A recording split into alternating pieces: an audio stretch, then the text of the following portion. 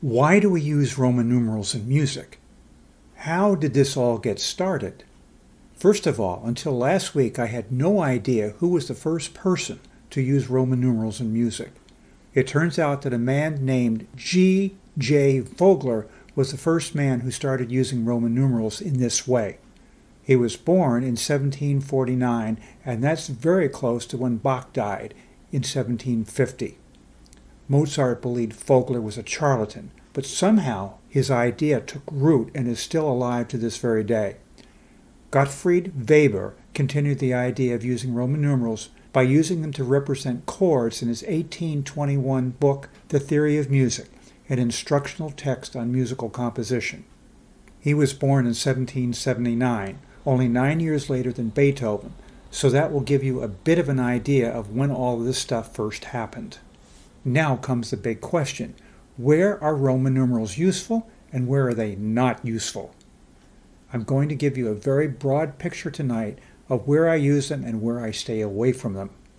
Roman numerals are very useful for things like primary chords, which are simply 1, 4, and 5 chords in any key.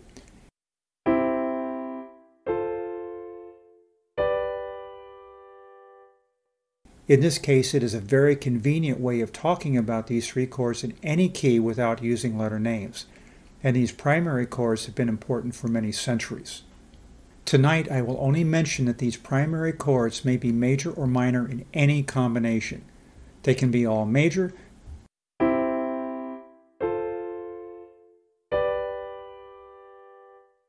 they can be all minor,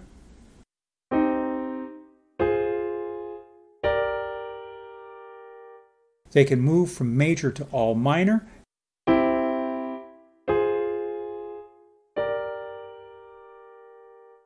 and they can move from minor to all major.